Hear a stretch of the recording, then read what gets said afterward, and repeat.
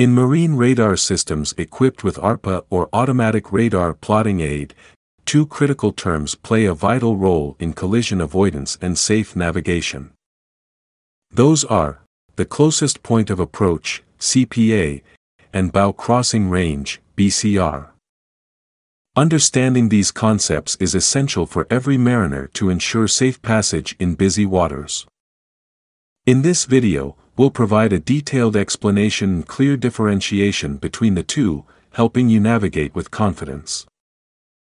Closest point of approach or CPA represents the closest point the two vessels will approach each other if both maintain their present courses and speeds. It is a point along the target's relative motion line, at which the shortest distance will occur between own ship and the target, if both continue on their present courses and speeds. CPA is a critical indicator for collision avoidance. A very small CPA signifies a higher risk of collision, and usually necessitates immediate action to adjust course or speed.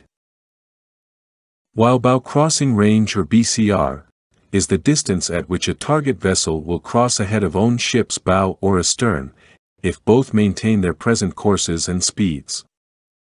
BCR helps assess whether another vessel will cross dangerously close to our bow or astern. It is especially useful in understanding encounters with crossing vessels. Let's consider this scenario. The radar is set to relative motion display, with a north-up orientation, in sea-stabilized mode.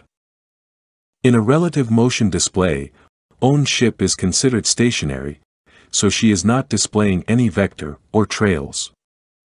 Own ship is proceeding on a course of 224 degrees true, at a speed of 17 knots. We have an acquired target bearing 226 degrees true, with a range of 6.94 nautical miles. The target is displaying relative vector, which represents her motion in relation to own ship. The vector is set to relative, with a 10-minute time frame, meaning that if no changes occur in the course or speed of either vessel, the target's relative position after 10 minutes will be here, at the end of her vector. These are the necessary information that have been calculated by the Automatic Radar Plotting Aid or ARPA. The acquired target has a course of 064 degrees true, which explains why the target's bow is pointing in this direction, rather than aligning with her relative motion line. The target is moving at a speed of 8.1 knots.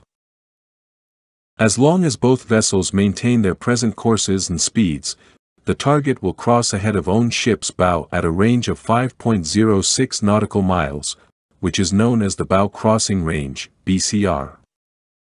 From her initial position, it will take the target 5.04 minutes to reach this point, and this duration is referred to as the bow crossing time, BCT. If the BCR is negative, the acquired target will be crossing astern. Let's proceed to CPA. I will adjust the relative vector to a 20-minute time frame. The point on the target's relative motion line that is perpendicular to own ship's position represents the closest point of approach, CPA, in which in this case, it has only 0.4 nautical mile. And it takes 18.48 minutes for the target to reach the closest point of approach from her initial position, assuming both vessels maintain their present courses and speeds. The duration referred to as TCPA, or the time of the closest point of approach. Either BCR or CPA may occur first, depending on the situation. In this scenario, the CPA occurs first, followed by the bow crossing range.